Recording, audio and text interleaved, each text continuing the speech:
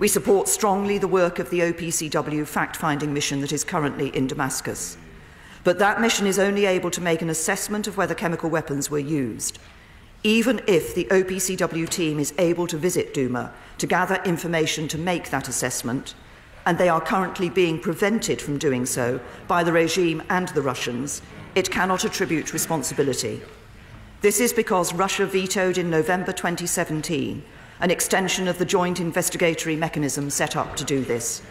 And last week, in the wake of the Douma attack, it again vetoed a new UNSC resolution to re-establish such a mechanism. And even if we had OPCW's findings and a mechanism to attribute, for as long as Russia continues to veto, the UN Security Council still would not be able to act. So, Mr. Speaker, we cannot wait to alleviate further humanitarian suffering caused by chemical weapons attacks. Second, were we not just following orders from America? Let me be absolutely clear. We have acted because it is in our national interest to do so. It is in our national interest to prevent the further use of chemical weapons in Syria and to uphold and defend the global consensus that these weapons should not be used. For we cannot allow the use of chemical weapons to become normalised, either within Syria, on the streets of the UK or elsewhere. So we have not done this because President Trump asked us to do so. We have done it because we believed it was the right thing to do, and we are not alone. There is broad-based international support for the action we've taken.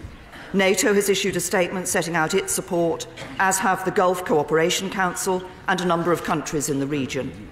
And over the weekend, I have spoken to a range of world leaders, including Chancellor Merkel, Prime Minister Gentiloni, Prime Minister Trudeau, Prime Minister Turnbull, and European Union Council President Donald Tusk. All have expressed their support for the actions that Britain, France, and America have taken. Third, why did we not recall Parliament? Mr. Speaker, the speed with which we acted was essential in cooperating with our partners to alleviate further humanitarian suffering and to maintain the vital security of our operations.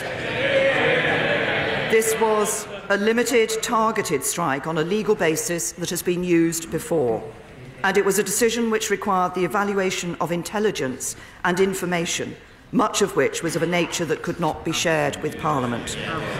We have always been clear that the government has the right to act quickly in the national interest. I am absolutely clear, Mr. Speaker, that it is Parliament's responsibility to hold me to account for such decisions, and Parliament will do so.